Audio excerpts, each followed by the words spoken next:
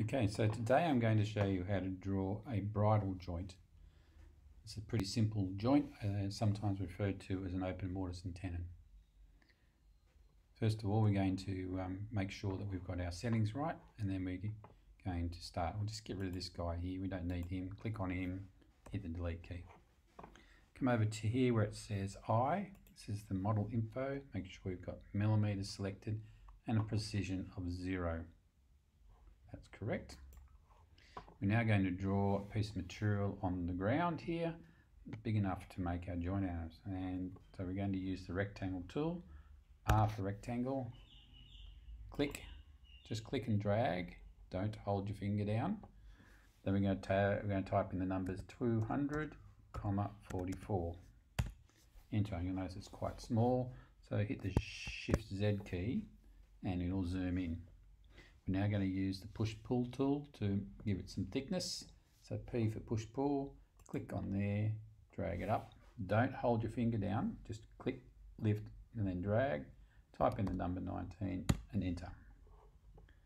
We're going to use orbit key now, so O for orbit, and just hold your finger down and rotate so we can get a better view of the end here, because that's where we're going to make the joint. Change to the selection tool by hitting the space bar. Triple click on the object, hold the option key, control key down, and click again and make that a group. We'll check to make it so that's a group by clicking it once. The whole thing will be highlighted. If it's a group and we double click, it will be open in edited mode and you'll see the rectangle around the outside in dotted lines. So now we're going to put some guidelines on this to help us mark out the joint. So the guideline tool is T for tape measure. Click the T, go to the end here, edge of group, click, drag and type in 44. And do the same on the end, click, drag and type in 6. Now normally we'd go 1/3 down, 1/3 down, 1/3 down, but because this is 19, 1/3 is 6.3. You know, you might be able to do that in a drawing program, but when you're doing that on a piece of timber, it's quite awkward. So I generally come in 6 mils from each side, which leaves 7 mils in the middle. A little bit of extra thickness in the tenon makes it a little bit stronger. Okay, so we're ready to actually draw the joints. Pretty quick. We're just going to draw a rectangle on the end here, but first of all, we need to make sure it's in edit mode. So use the space bar, double click. You'll notice the highlight box around the outside. R for rectangle, go to that intersection there, click and drag. And you'll notice the smaller number is first. We can go and type 7, 44, enter. Now, if we'd gone click and drag from this side, and I'll undo that and I'll show you, you'll then notice that the numbers are reversed. So you just got to be careful which way you draw it to make sure that it goes across the object, not down.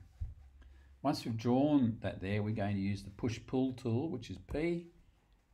Highlight this section on the end there, and then line up with that intersection with that guideline right in the corner there. There we go. Done. The next thing is to create the component that slides into here. Now, it makes it easy if we draw it over the top of this one, because we then see where we can draw the lines on it to make sure that the components fit into each other perfectly. So to do that, we're going to use the R tool again, and notice I've clicked off the object out of edit mode. R for rectangle, click there, drag off in that direction, type in the number 200, 44, enter. We're going to use the push-pull tool, push it up to that height there, and then change to the selection tool again, 1, 2, 3, control click, make a group.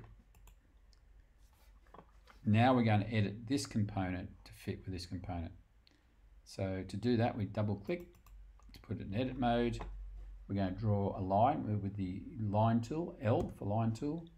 We're going to draw a line from there, intersection to there. Use the push-pull down to this level here, and then orbit around to the bottom and do the same on the bottom. That's O for orbit. Line tool, L, click, drag, push pull up to that point there. I think that's right, but we can check it's right. If we pull the joint apart, we'll see whether it fits or not. So let's change the selection tool and click off the object. Let's click on this object once and use the move tool, M, to pull this apart, and you'll see that in fact the joint is correct.